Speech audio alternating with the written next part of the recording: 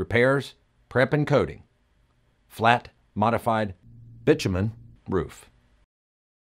The flat, modified bitumen portion of the roof to be coated measures 22,000 square feet.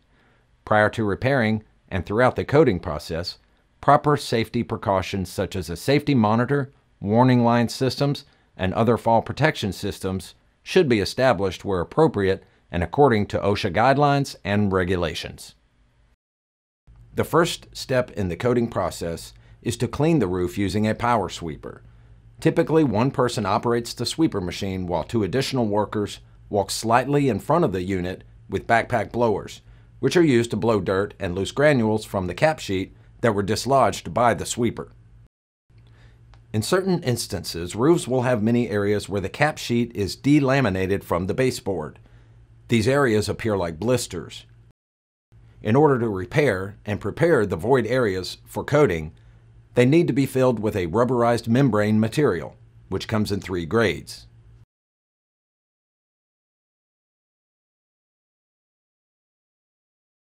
First is a thin spray grade, which is co-sprayed with an accelerator and allows heavy film build that sets up in just minutes. The co-spray operation is performed with a specially designed spray unit.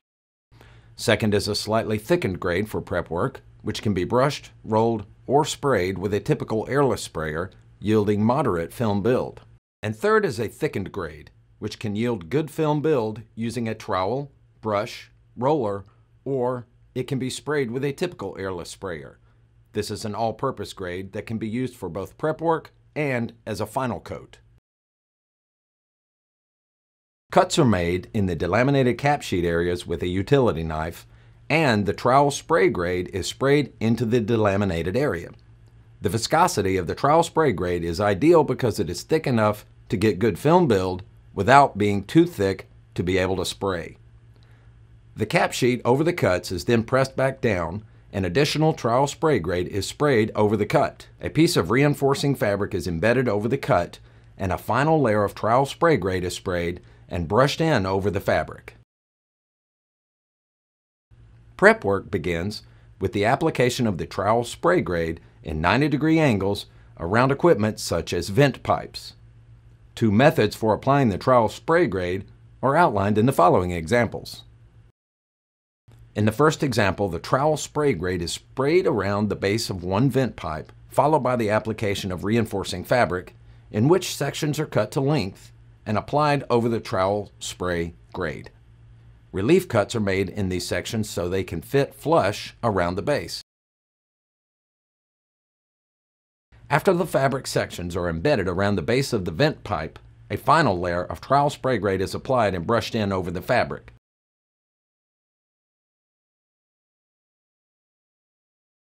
In the second example, another vent pipe, the trowel spray grade is brushed on around the base as opposed to being sprayed, followed by the application of reinforcing fabric, in which sections are cut to length and applied over the trowel spray grade. Relief cuts are made in these sections so they can fit flush around the base. After the fabric sections are embedded around the base of the vent pipe, a final layer of trowel spray grade is applied and brushed in over the fabric.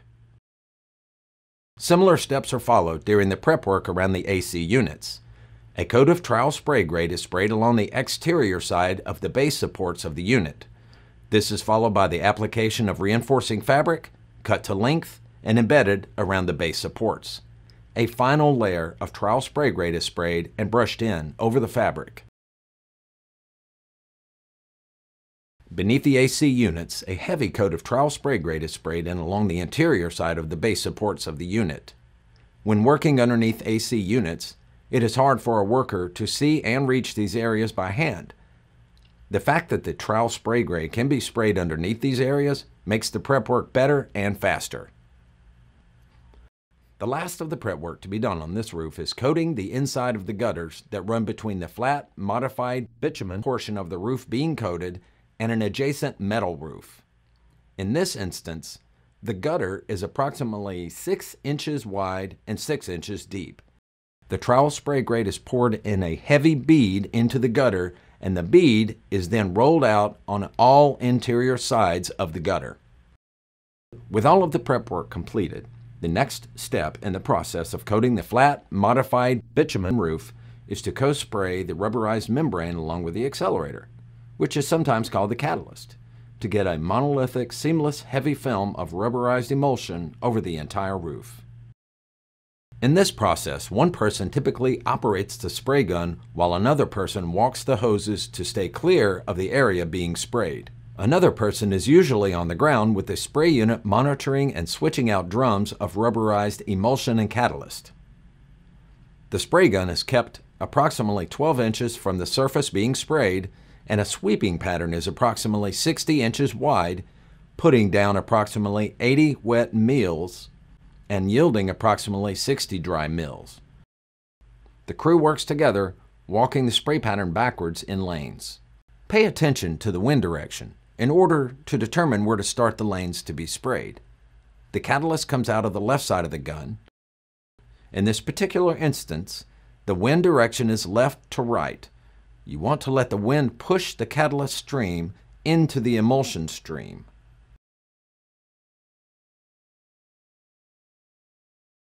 The design of the spray equipment is simple. The spray unit sits on a small sled with wheels that can easily be transported in the bed of a pickup truck to the job site. The unit consists of a gasoline engine that powers a drive shaft, which turns two diaphragm pumps.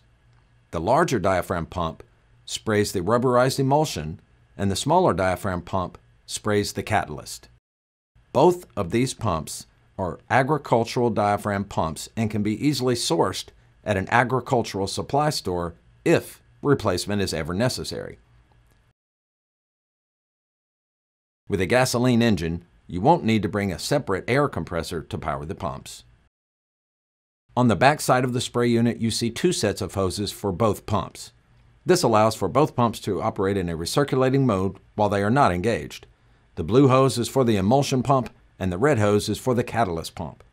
The total length of these hoses is approximately 200 feet, which allows for the unit to sit on the ground while the hoses are pulled up onto the roof. When co-spraying, it is important to achieve the proper ratio of rubberized emulsion to catalyst in order to get good coalescence of the cured film. You're looking to achieve a balance between a tight, impermeable film and a rapid cure. The proper ratio is achieved through pressure and volume. The emulsion pump pressure is higher than the catalyst pump pressure. Pump pressure is dialed in, and when the lever is pushed down, the pump is engaged. The spray gun has two wands, one for the emulsion and the other is for the catalyst. The spray tip for the emulsion is larger than the spray tip for the catalyst. To prepare the catalyst, start by filling a drum with 45 gallons of water, which is 375 pounds net weight. Mount a mixing motor on the side of the drum. Turn on and increase the speed of the motor to the point where a vortex develops. Add 25 pounds of calcium chloride to the water. The water will be quite cloudy as the calcium chloride dissolves. Mix for approximately 3 minutes or until the cloudiness disappears. The monolithic, seamless, heavy film of rubberized emulsion, after a couple of days of curing, is top-coated with a white reflective coating. The white top coat is applied with an airless sprayer.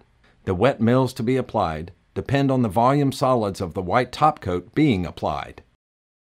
The repairs, prep work, and coating of this modified bitumen roof with the rubberized emulsion and white reflective coating will sustain life of the existing roofing system for many years to come.